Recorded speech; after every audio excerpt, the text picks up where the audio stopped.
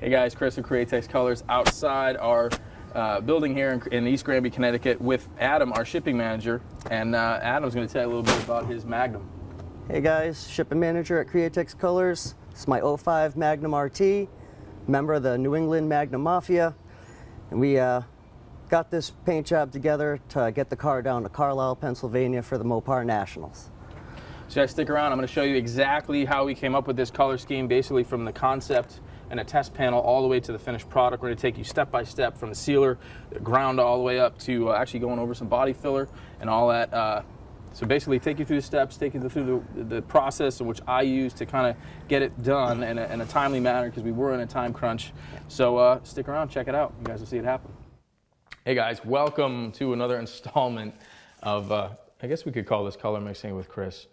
This is going to be a complete, and this particular project we're going to kind of walk through application of some epoxy primer, some Autoborne sealer, some base coat. We're going to use two different colors in this car, and we're going to do actually a marbleized graphic two-tone separation stripe too. So we're going to kind of give you an all-encompassing start to finish complete on this particular car. And it's actually kind of cool because this car belongs to our shipping manager here at Createx Colors, Adam. So Adam has learned very quickly a crash course in prep and body work. And one of the things I want to talk about real quick before we get to the first step of this particular process is something that I'm always harping on in a bunch of the other videos that we've done. If you've seen, we're always talking about prep. We get a lot of questions about how to prep, what to prep with, why we prep. And this is actually a great learning tool and indicator of what not to do. Unfortunately, this car has had another paint job over the existing OEM finish. And I don't know if you can see it, but there are quite a few rings where we were trying to flatten out some sins basically in the paint itself. And unlike what you would normally see in something where you feather this out, and feathering is just kind of bridging the surface, making it as even as possible. So flattening out from one layer to the next, you want a nice smooth transition. So the bigger the transition is, the larger that feather, the more less transparent or less apparent, I should say, the repair is going to be. If it's really tight, you're going to see it's going to look like a topographical map, and it's going to cause a lot of problems. Unfortunately, if you look real close, the guys that prepped this car did a fantastic job. They really did, and they pretty much put the screws to Adam. It is shiny almost under every single layer, meaning that the prep was actually very poor. On most of the spots in the car, the flat areas, it was done okay, but anywhere that took a little bit of time, basically around the moldings, window moldings, around the door handles, you kind of come down here, we'll see a massive amount of it down here. This is where the body side moldings were, and you can see it's got a shiny edge underneath every single one of these layers, and that is a big no-no. So what we're going to do, and actually one of the reasons that our paint is going to work extremely well for this, is our Autoborne sealer is non-reactive. So a lot of times if you're hitting this with like a high solvent content primer, it's going to cause mapping. Basically what mapping is, it's going to look exactly like this. It'll be all one color, but it'll kind of swell up that underlying coat because it has nothing to grab onto. The tooth, that scratch, is very minimal. This is why I always stress when you're doing something like this size, motorcycles, bikes, that kind of thing, I always would rather see you guys use sandpaper rather than a Scotch pad. Scotch pad's good for the edges, kind of areas, corners and creases, but anything broad, flat that you can get to with a DA, or at least a hand sanding application, is always best because it's going to put a better tooth, it's going to have a better scratch for that paint to bite into. And if you don't have that tooth, you're just going to keep chasing this paint, and this was flaking everywhere. So big shout out to the guys that painted this car before. If you guys are ever in East Granby, come on down, I'll buy you guys a beer, and afterwards I'll give you a high five in the face with a bar stool, because this was a terrible job in terms of prep. And that's why we always stress prepping is key, because if you were to have to fix this, it was a job that you were doing on your own time, and you did a poor job sanding it, this is something that you'd be dealing with. And it honestly took probably twice as long to get this car to this stage, because we were chasing out all these no-nos, basically, rookie mistakes really, that were everywhere on this car. So moving on, we got the car completely sanded. This is all finished in 400. This is 400 grit, which is a perfect grit for our Autoborne sealer. But before I go ahead and do that, we got some bare metal spots around the car and a couple spots of bodywork. So I'm going to go ahead and actually mix up an epoxy primer. So I have that. It's actually a product from PPG. It's their DPLV epoxy primer, and it's nice. It's got a little bit of build to it, and it dries fairly fast. And one of the things we're going to do is put this on tonight, and we're going to let it dry overnight so I can come back tomorrow, sand that lightly, not crazy, but sand that, and then we're going to apply 2 coats of our Automotive sealer black, and that's going to be the foundation for the paint job on this car. So that's key. When you're using a solvent-based paint system like that, at least for a primer, we're going to have you guys do it so you can sand it the next day. You don't want to apply it wet on wet. You have dissimilar materials, and it's going to cause problems. So we're going to let the epoxy go on here. We're going to let it dry, come back tomorrow, give it a scuff, and then we'll start putting Automotive sealer down. So stick around. You guys will see me put a little bit of primer down.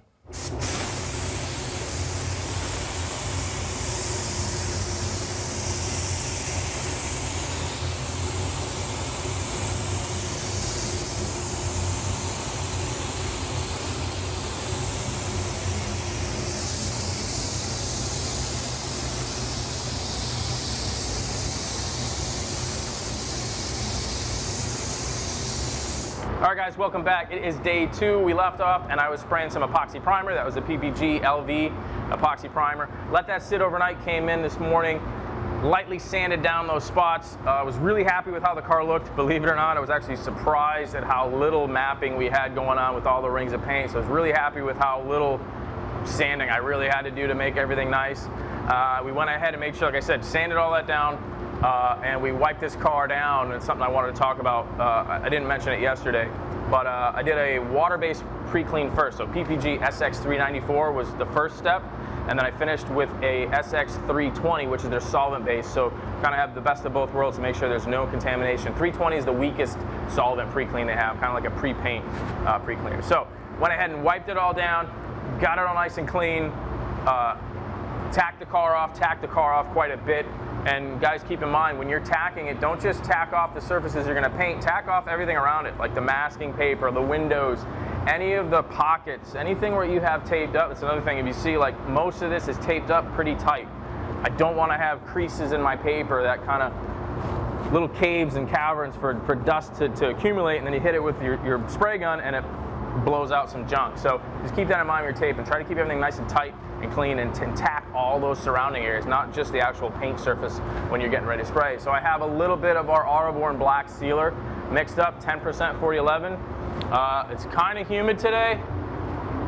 It's about 88 degrees, 70% humidity, so I'm like right on that line of the humidity. Not super concerned about that, because we're just going to wait a little bit longer between coats, and actually it's going to kind of help me have a nice wet overlap. So I don't want to dry in so fast that I get dry spray on my overlap. So, you know, again, pay attention to the conditions you're spraying in. We're in a booth. We kind of have the ability to control it a little bit.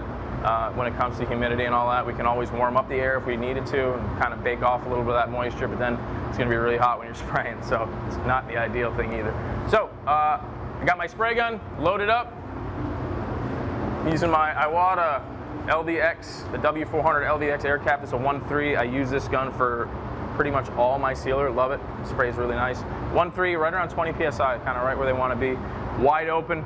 Close up my fan like a quarter turn, but I'm wide open on my fluid control. So we're going to go ahead and start spraying some sealer.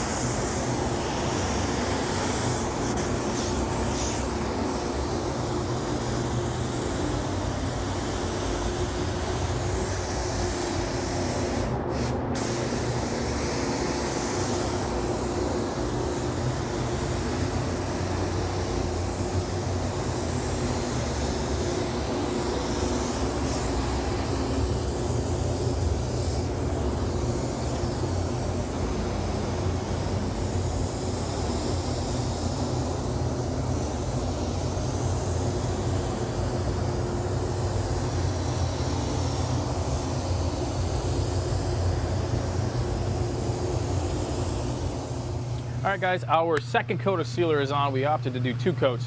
First coat I put down, look for any kind of issues that we saw in the sealer itself. I can actually give you a little quick sneak peek. It's in the booth right now drying, and that's exactly what it should look like. It's like velvet, nice and smooth, really slick. I don't see any issues except for where I actually tripped over the air hose and got a little drip, so I got to fix that. But we're going to take this opportunity and we're going to mix a little base coat. So for this car, it's going to be two-tone. The top is going to be our pearl black. It's our wicked pearl black straight out of the bottle for the top, kind of where the little kind of center where the door handles are, roughly there. And then the bottom, we're going to do our wicked charcoal metallic, our metallic charcoal. So I'm going to show you guys how I mix. So now we're going to make a lot of paint because we have a bunch of parts that we're going to paint as well. So I'd rather have a little left over that I can always just grab and go, even though it's the same. We're not doing anything to this. It's kind of stock in terms of formula. I still like it to be out of the same container and just to make sure everything's consistent. So I'm going to mix in one of these guys. This is a pitcher. That's actually a 2-quart pitcher. So 2 quarts is more than enough for the paint that I got to do on the top half of this car, and then have some left over for, like I said, doing any kind of issues or fixing any little things that we see that we don't like, and painting some of the other parts. So I'm going to mix this 4-to-1 and then 10% reducer. 4 parts of our metallic color, the wicked pearl black, and 1 part of our 40/50. So real simple. There's actually a 4-to-1 ratio right here on the side of this guy. So I'm going to go right to, so there's my 4-to-1. So that's 4-to-1 but I'm not going to do 1 part. That's kind of a lot of reducer. So I'm going to go to 3 with my pearl black, right up to that 3 line. Right there. All right. And then, because I went to the 3 in the first one, I got to go to 3 in the 1. So that gives me a nice 20% mix of our 40/50. So we're going to go to that 3 in the 1 column. And that right there is 20% 40/50. And if you guys have seen some of the other videos, typically when I'm spraying metallics and pearls, I want to be right around 20 to 25%. So that's where I am, 4-to-1. So now we'll go ahead, and I think this is roughly, it's about 51 ounces. So that's 5 ounces of reducer, right, at 10%. So I'm going to go 5 ounces. Just using the numbers on the side, and it's 52. I'm going to go right up to that 56, because it was just shy of that, so it's like just about 5 ounces. So there you go. That's my ratio. I get this mixed really well, stir it, and I'm going to let this sit for about 10-15 minutes while I go in and sand out that little drip that I have. This is what I was talking about before. I've mentioned it in a bunch of other videos. We're always kind of harping on that, to let this sit once you reduce it for about 10 to 15 minutes to really let everything kind of get acclimated. The reducer breaks down the surface tension in the paint. It just kind of becomes one nice uniform mixture. When you're reducing water-based paint, it's not as fast as a process as solvent-based. When you hit it with a solvent-based reducer, it's like instant. As soon as you hit it, it breaks it down immediately. This kind of has a tendency to kind of float and separate a little bit, so you got to really mix it up really good and then let it sit.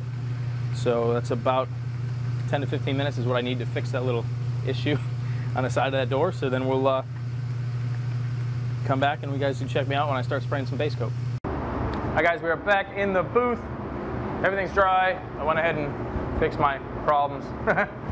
Just gave it, you can show you real quick, it was a couple right here and a little bit right here. I actually stepped on a hose and it kinked and it kind of caused a little splatter.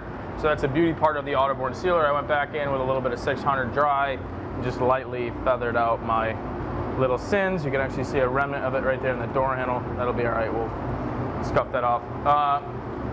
Real quick, I just want to talk about the process basically in painting in here. This is essentially, it's referred to as a semi-downdraft booth, but it's essentially a cross flow, meaning air is coming in from the ceiling out through that plenum. So really our draft is going this way. So when I'm painting a car, or anytime you're doing something large like this, you kind of want to keep in mind your air movement, your airflow, the direction in which you're painting in, and you should always keep a wet edge, right? So my air is coming across this way.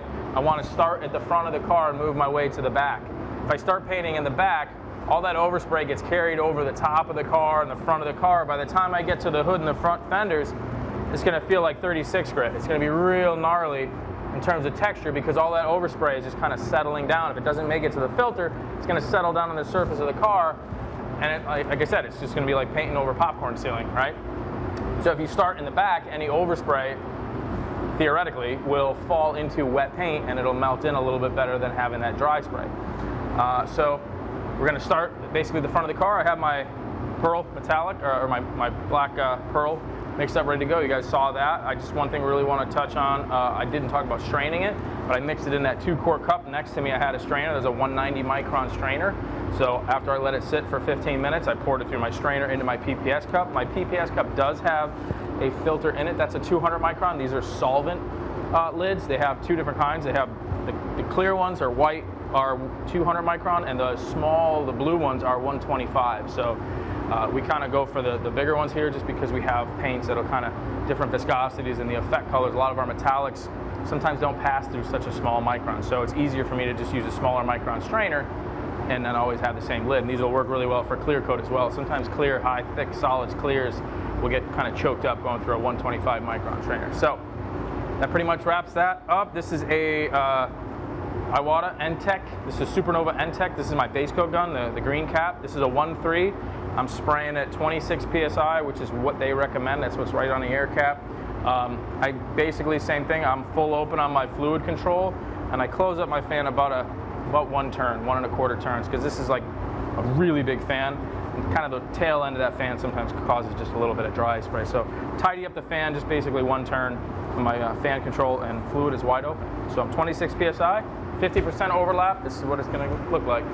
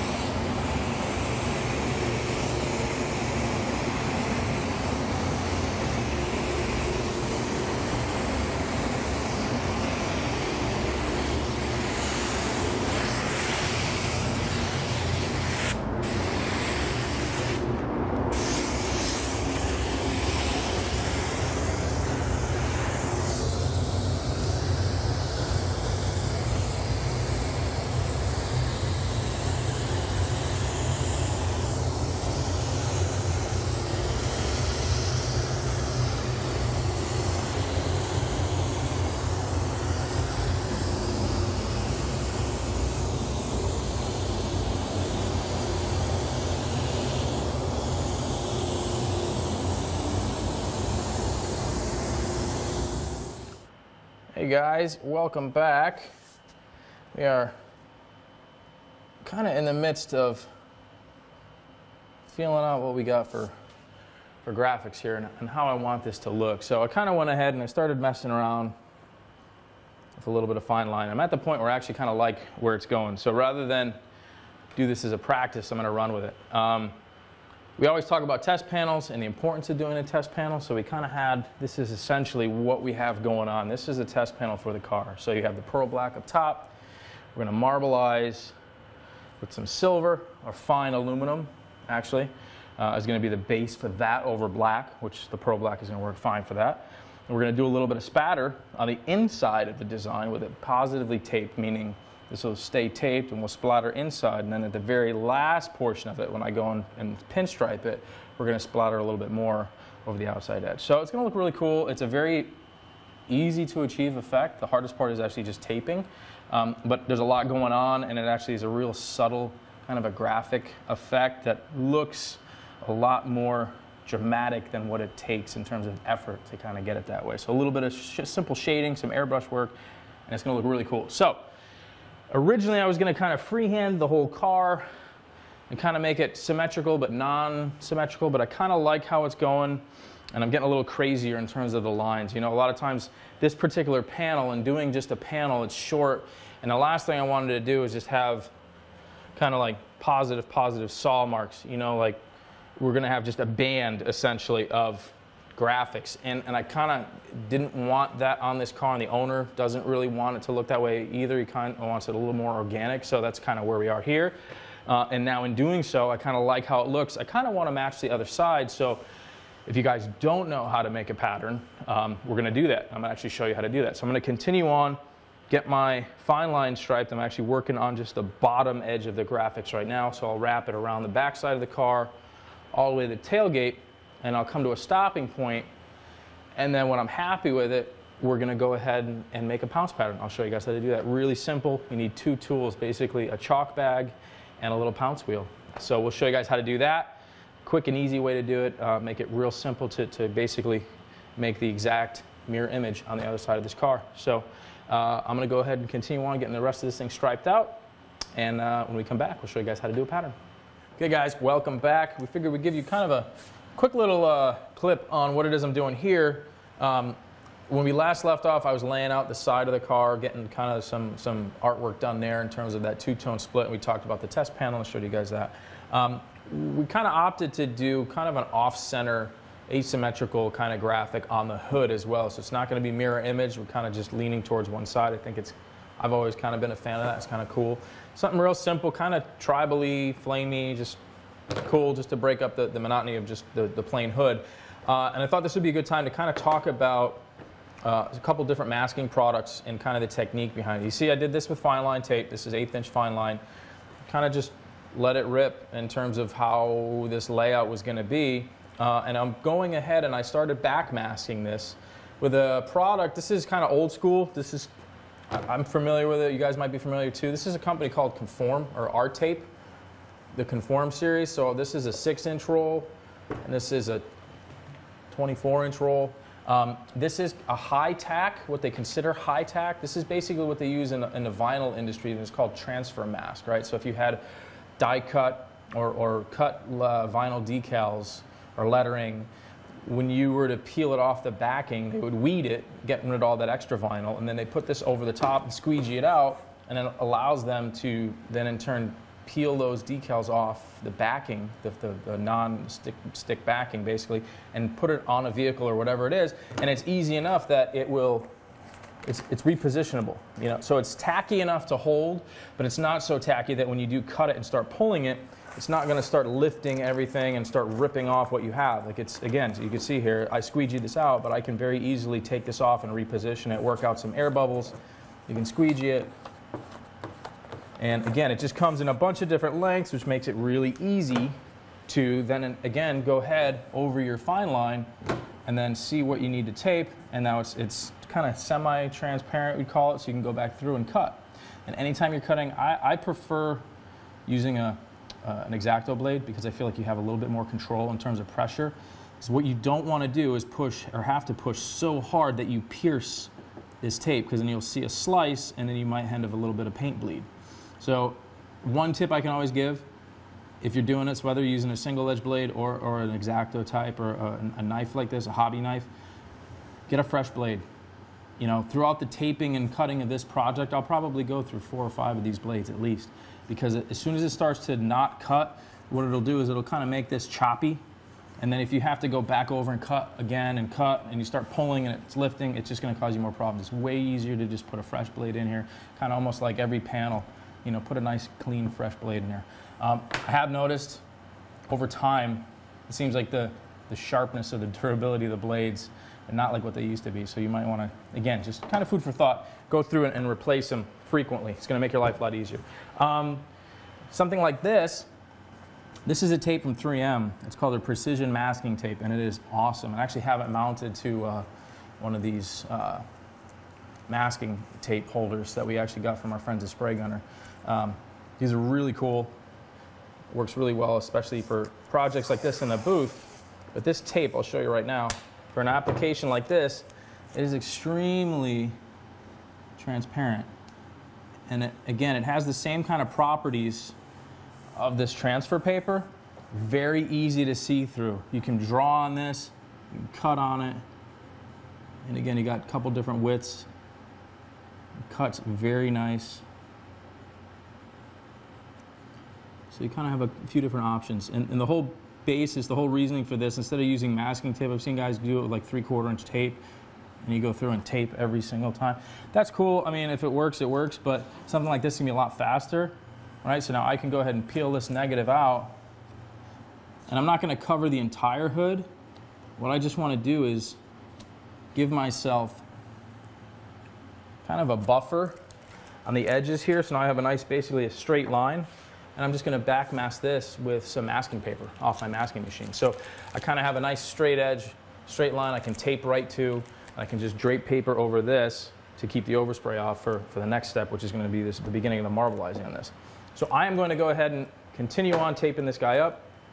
And when we come back from this, I'll show you guys what I was talking about, kind of that old school trick of using a pounce pattern to mirror image that side of the car on this side, and show you exactly how easy it is, real simple to do. So stay tuned, we'll be right back. All right guys, welcome back. Now we're gonna quickly talk about creating that pounce pattern that I mentioned earlier. So as you can see, this is actually a roll, a remnant roll of 18-inch masking paper from my masking machine, right? So it is fairly transparent. I used to have a big roll of tracing paper that was about 18 inches too, and that worked really well for this, but I can't find it. So in a pinch, you guys can use paper like this. As you can see, once you lay it on the car, I can actually see through it enough to see my fine line tape. So what I'm going to do is, the way I laid this out, I kind of overlap the front headlight pocket, right? So this comes right to the end of the front fender, and this is my headlight pocket right here. So I can actually go ahead and make a reference mark, follow this profile of this fender, right? It's kind of like a chalk rubbing almost. So there's my headlight pocket, and then I'll come down here, and here's where the bumper meets the fender, right? And here's the end. Now I have my wheel opening right here, basically. So I can actually go ahead and just kind of ride this line as well. And all I'm trying to do, essentially, I can even ride the wheel arch right here as well, right? To give myself reference points that I can key on the other side. So when I flip this over, I can line it up to my fender, where here's my fender jam, where it rolls into the hood, right? I can come up to here, where the fender meets the A-pillar, right? And I can make a line right here, and then come down into my door area, right? So here's my door gap, and follow that right through all the way to the bottom here. And now I have another reference point. Because what's going to happen is this is going to move a little bit, right? Believe it or not, even though this is relatively linear, there are a lot of compound curves, especially in the fender, right? Because you got the wheel arch coming out this way. So you kind of have to take into consideration a little bit of movement when you are going to do this. And what I'll do is I'll actually go ahead and I can cut a reveal on here, so this will relax, and I'll trace all these out. But I'm just going to go ahead and continue on. Here again, here's the upper portion of the door where my belt molding is right here. So I'll make a line right in here. This is where my belt molding goes. I can even reference the end of this door where the mirror would essentially sit right there, right at the top of the edge. And again, all I'm doing is going through and giving myself reference points to match up to on the other side when I flip this over. So here's the other door. I can go ahead and feel where the door handle pocket is. All right, there's the cup, here's the front receiver for the front portion of the handle. There's that, and then the door handle itself is right in here. You can kind of get a feel for it there. All right, so there's that. And this is just to line up on the other side, to kind of make sure everything is going the same. Now, you're not going to be looking at this both sides at the same time, so it's kind of subjective. But this is just a tool to keep you guys in a right spot, so it is that much easier. Once I go ahead and make this outline, I can flip it over to the other side, and I can match up my points as I go and make sure that we're where we want to be in terms of that mirror image. So I'm going to go ahead and continue on. Just make my lines. And then what I'm going to do is this rear door opening, is just go ahead and actually trace my fine line tape as well. And when we come back, when I'm done doing all this, I go back here, hit my taillight pocket. And you can kind of do the same thing. There's a body line here. You can kind of give yourself like a reference of where that body line is, like a high spot here, just so you know you're in the right area. And if I come down here, same deal. I got the lower section of my quarter panel right here. I pulled the table or the paper a little too short and tear it, but that's okay. We can improvise that. It's not the end of the world. It's real close in terms of that line. All right, so here's my wheel arch. Again, right here. So I can come in and get this arch right there, and the top part of that arch right here. And that's it. So what I will do now is go ahead and start tracing all my lines. Just like that. All my fine line. And as I'm working, I'm kind of making sure that I'm holding this nice and flat so it really doesn't shift and move too much. So the last thing you want to do is be high with this and then lay everything out and then you put it to, oh no, you know, here it is. So just kind of as you work the panel. The other thing you could do is you could do 4 individual ones. You could do one just for the quarter panel, one for the door, one for the front door, one for the fender, and you can line up 2 if it's just you and you can't really, you have something that long, it's not too easy, you know, to make sure, but then it's a lot easier to really make sure you're that much more precise. So I'm going to go ahead and finish this up, and when we come back, I'll show you guys what we're talking about with a pounce wheel. All right, guys, welcome back. On the floor behind me, I have the side of this car. And the reason it's on cardboard, not just to save my knees, I would need a lot more cardboard, is I need a little bit of a cushion. So when I pounce on that, I'll show you right here, this set is an old set. I got this, it doesn't look old, but it is very old, and this is a pounce wheel. All right, so it's essentially like a little spur. And these are all just different sizes, and the different size will just give you a different pattern in terms of a perforation. So having it on a piece of cardboard helps to make sure that perforation goes all the way through. If you're doing it on something hard, it's not going to penetrate the paper and you're going to struggle to kind of make that hole. So the cardboard allows just a little cushion so I can go through it. And all I'm going to do, I'm going to show you guys, is ride that line, right? So here is the upper portion, right? Push down. Just follow this all the way through.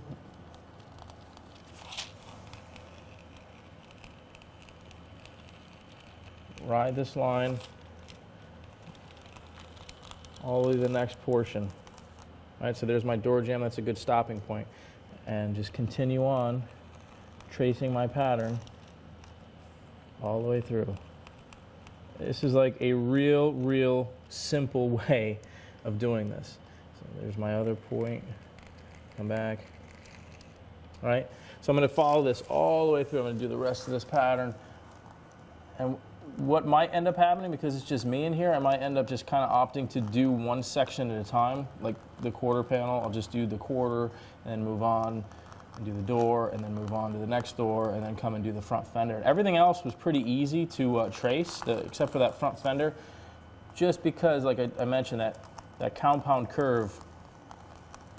So I don't know if you guys can see it, but all the way up front, I actually went ahead and cut a little bit of that wheel arch to kind of give it a little relax so the paper would kind of move to where I wanted to. And if you had to, you can go ahead and, if you had different areas that you had to kind of make the paper do what it's doing to follow that body line, you can always tape this and then just make a note so you know that you'd have to actually go ahead and reverse tape that to mirror image on the other side. So once this is done, again, real simple. This is old school technique. There's companies that make pounce pads. This is real simple. So this is chalk line chalk in a sock. A new sock, it's not an old sock. And this is blue, obviously. and then I have one with white. And these are kind of the two colors that I use the most. Obviously, it's a darker color car. The white is going to show up really well on the black. And once I have those holes, you're basically just going to go through and rub this out over the surface. I'll show this on the car, but we'll show it real quick while we're doing this too. And it's going to leave a transfer. It's hard to see here. It really didn't show through, because what I'm actually going to do is when I flip this paper over, take a little bit of 400 sandpaper, right, and just lightly sand the back side of those perforations so it opens them up, so it allows the dust to go through. And when you do this, you don't want to, I'll show it again, like when we're actually ready to do it, you don't want to hammer this thing with dust, because the last thing you want to do is get dust everywhere. You're trying to contain it to just those perforations. So I'm going to go ahead and go through and get this whole thing outlined one more time, and when we come back, I'll show you guys how we do it on the car. All right, guys, got it completely pounced. Went ahead and sanded like I talked about. Hit it with a little 400 on the backside. And when I say sand it, I mean all we're doing is just kind of rubbing over those openings, those holes, just to open them up a little more so there's nothing left over. So when I do hit this with the chalk, it's going to penetrate. You can see I got it flipped over. Actually, what I did was I went ahead and just my reference lines, I darkened them up with a Sharpie because it was a little difficult to see through on the other side with just that pencil. So as you can see, I got all my lines, my taillight pocket right here, my door handle pocket, my door opening, the arch, everything that we kind of went ahead and illustrated and kind of highlighted just to have a reference line is all lined up on the car. And what I'm going to do is just slowly work at this point, because of the size of this, I'm going to work quarter panel, then I'll go ahead and I'll do the door, and then I'll move to the front door, and then I'll work my way to the front of the fender.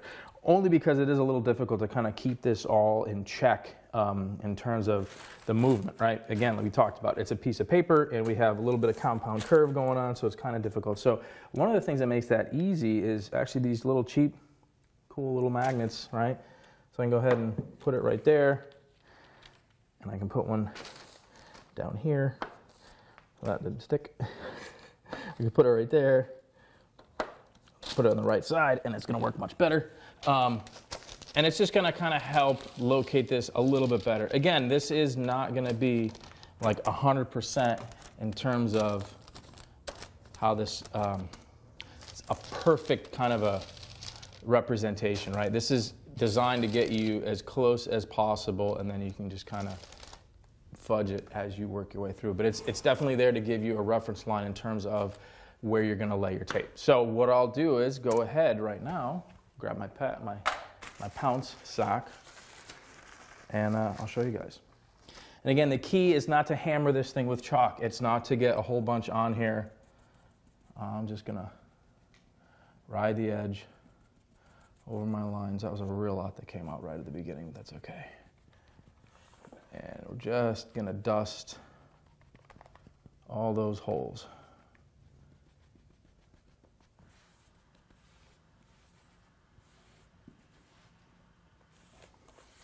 All right, so we're going to come right to the edge of the door here, and then come to my line here.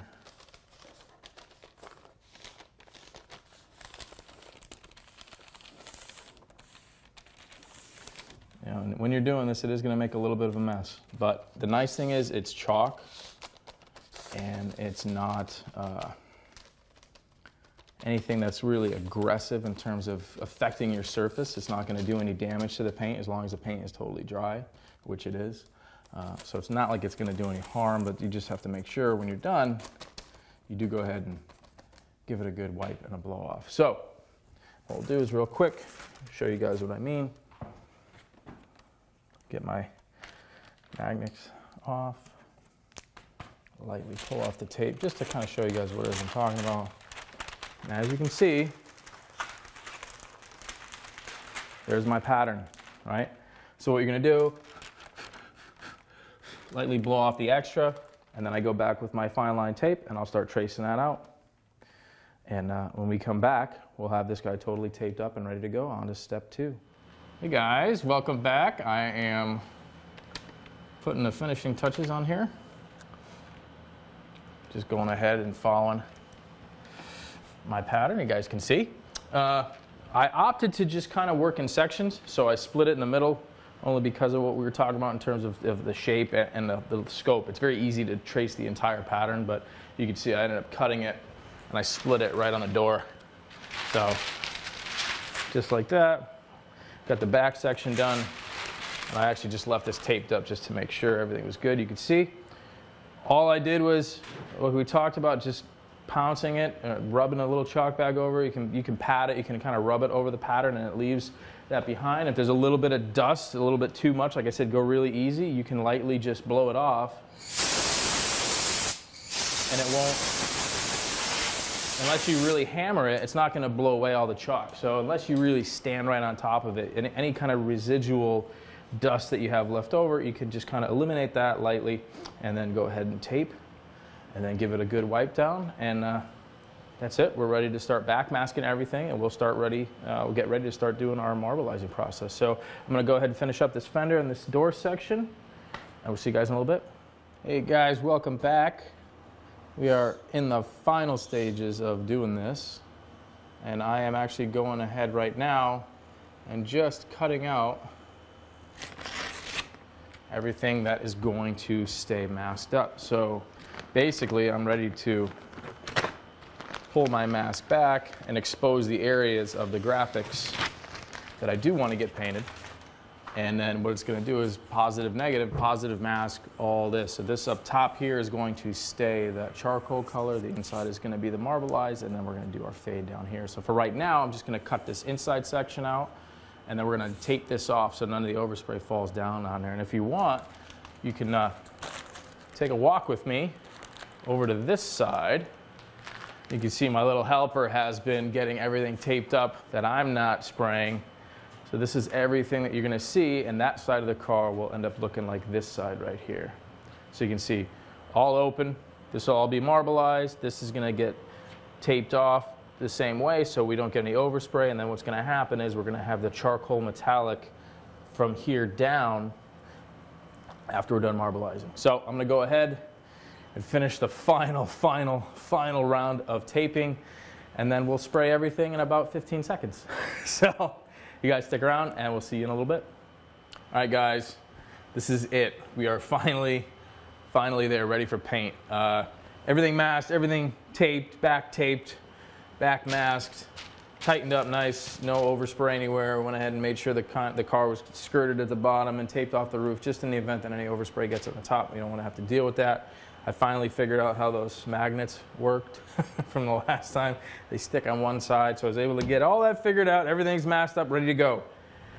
And like I said before, it's going to be about literally probably a half an hour's worth of spraying, and we had all this time taping this up, but that's just how it is. So real quick before I actually start the marbleizing, and for the marbleizing, I'm going to use our Wicked aluminum, our fine aluminum. And the reason I'm using the fine is because I kind of want that real clean, bright background. I don't want a flake, because I'm actually going to go ahead and dust a little bit of our Hot Rod Sparkle white and our Hot Rod Sparkle gold, and kind of mess around with the colors in between before I start doing the candy over the top of that to achieve what that test panel looks like. But because this is pearl black, I am going to go ahead and dust one coat of our Wicked Opaque Jet Black. I've marbleized a bunch of stuff, and I'm sure it would be fine, but our pearl black is a little more on the gray side. It's got a little gray, metallic kind of look to it, and I really want this to be dark and rich. So to go through all this and then kind of look at it and say, man, I wish I did a black background. It's just cheap insurance to make sure it's really stark in terms of that contrast. Because believe it or not, even just if I painted one right here in black, you would see a big difference between that and the rest of it. So I'm going to go ahead and just dust a coat. And the reason I'm using the Wicked Opaque is it actually cuts better. We've covered this in some other videos. Rather than our sealer black is really good at like edge to edge, a whole panel. But because I have tape on here and I have graphics, I'm going to use our Wicked Opaque. It cuts better, and rather than tearing, the resin that this is made out of just cuts with tape better than our sealer does. Like again, our silver or any of our sealers are really better off kind of edge to edge across a whole panel. So that's the reasoning for that. I'm going to go ahead and dust a coat of black on. Just one coat really should cover this. It's almost going to go on like guide coat. I'm not trying to hammer this on, because the last thing I want to do is start building a lot of material and bridging all my tape lines as well. So I'm going to go ahead and dust the coat of black and let that dry off, and then we'll come back and we will start marbleizing. So I'm going to mix both my colors at the same time, and when we come right back, I'll get the booth running and you guys can see me spray some black. Hi guys, we're back, ready to spray. The booth is running. One thing I want to talk about real quick, I did go ahead and wipe this down, wipe the sides down with a solvent wax and grease remover, right? So I use our SX or PPG's SX320. That's a solvent-based pre-clean. It is a very mild, kind of a pre-paint wipe down. At this point, because we have water-based paint on the car, the last thing you want to do is use an alcohol or a water-based prep salt, because what you're going to do is actually soften the paint. So it's kind of like wiping down a base coat job, solvent base coat with reducer. It's going to do the same thing. So at this point forward, solvent only. So just a real quick wipe down just to make sure there was no fingerprints or any kind of residual junk, and then just a quick tack rag, right? And just kind of dust that off, make sure there was no powder left over from the chalk. And just one tip, if you guys are not familiar with that, which you guys should be, when you're wiping this, go with the direction of your points, right? Don't go into them anytime you have any graphics like this, because you run the risk of grabbing an edge here, rolling it back, and you might not realize it until you're already spraying, and then you got to fix it. So always just kind of wipe in the direction of your graphics, right? So all my points, most of the points are going this way, a couple are coming back. Just food for thought, keep yourselves out of trouble. So I'm going to go ahead and put down a coat of black.